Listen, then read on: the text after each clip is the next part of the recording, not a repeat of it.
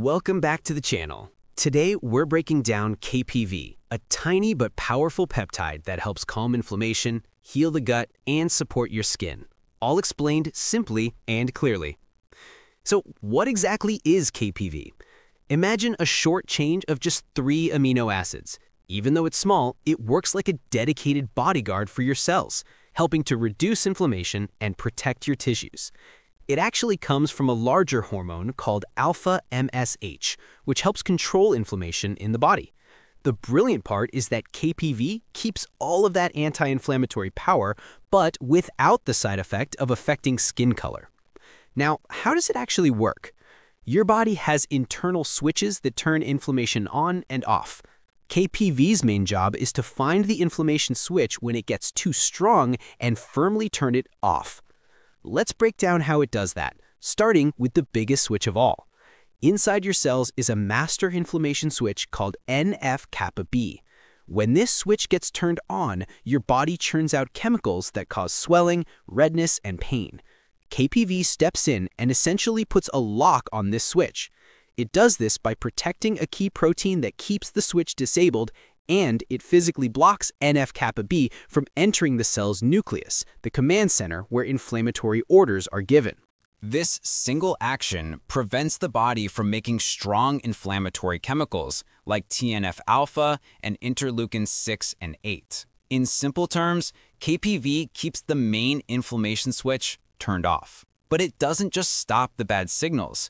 KPV also actively promotes the good ones. Think of it as pressing a calm and heal button inside your cells. It does this by activating a special receptor called MC3R, found on immune cells, skin cells, and gut cells. When this receptor turns on, it raises levels of a messenger that leads to 2 positive outcomes. Even more inflammation gets blocked, and your body starts making more healing chemicals, like IL-10. And the action doesn't stop there. Your body has stress pathways that can also increase inflammation. 2 important ones are JNK and P38. When these are active, you feel more swelling, pain, and tissue irritation. KPV blocks these pathways, helping to calm the body's overall stress response. It also protects your tissues directly. During inflammation, an enzyme called MMP9 can start breaking down the delicate lining of your gut or skin. KPV helps by lowering the levels of this enzyme, protecting the gut and skin barriers, and helping wounds heal faster. It's a master of balance, lowering the angry immune chemicals while increasing the healing ones, even helping immune cells shift from attack mode to repair mode.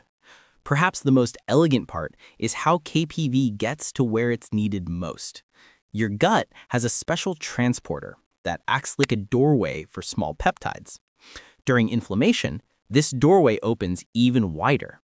KPV uses it to go directly into the damaged gut lining, delivering help precisely to the cells that need it. So the benefits become clear: reducing chronic inflammation, helping the gut heal, calming irritated skin, and supporting wound healing.